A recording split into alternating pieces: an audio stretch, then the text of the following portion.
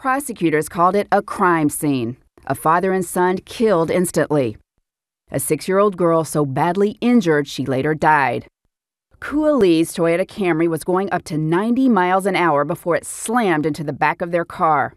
Quincy Adams was injured in the wreck that killed his son and young grandson. I try not to think about it, but you can't help it. It's there all the time, every day.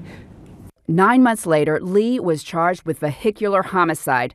The mother of the girl who died testified against him. And like I told him, you know, you're here. Your family has you. I have a baby that I brought into this world, and I had plans to watch her grow up to be a beautiful young lady, and she had dreams of her own. I don't have that anymore. Lee insisted he tried to stop. I tried everything I could to stop the car, but, you know, because the brake is not working and no one believed me. I feel like, why? He got 8 years in jail.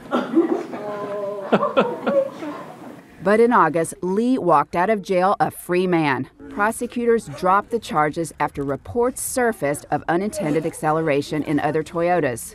Now, Lee's exoneration is Toyota's problem. The two families have come together to sue Toyota. It's extraordinary in a way that now this person that you blamed, you're on the same side of this lawsuit. We want justice for Lee, for our family, and for Lee's family. The lawsuit filed in federal court here claims that the Camry's design was defective and that Toyota knew the car could suddenly accelerate. But instead of trying to fix the problem, the suit says the company tried to cover it up. Toyota says the car, a 1996 Camry, was examined by 3 separate experts. They found no evidence it was defective. The 96 Camry has a 15-year history of safety. It had a brake system that was state-of-the-art for the time it was built. And it's never been subject to a recall for safety or acceleration. Toyota says that it wasn't their fault. Yeah. Then why is Mr. Lee free?